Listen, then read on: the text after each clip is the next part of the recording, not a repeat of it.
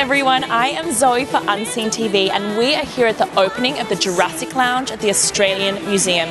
I've heard there's lots of surprises in store for us tonight and I can't wait to see what they are. Let's go. A place like the museum, it's not doing its job if it's just working with kids and families or just working with tourists. It's got to engage with the whole community. And there's a whole group of people who work out there in the city and they want somewhere else to go other than just the pub or the disco or after work drinks. So let's give them an experience at the museum.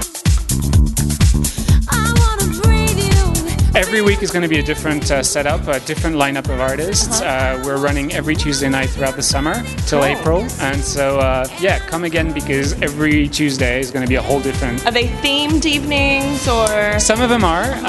We're doing, for example, 50 years of gay life in Australia to celebrate Mardi Gras, and then, but you know, themes are good, but I don't want people to know what to expect. Yeah. So surprises are even better.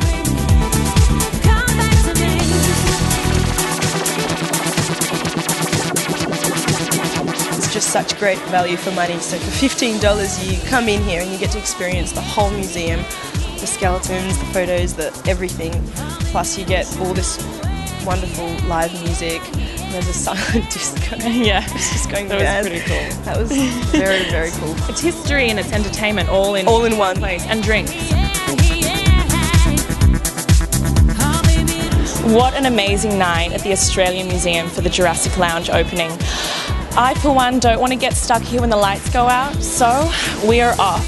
Take care.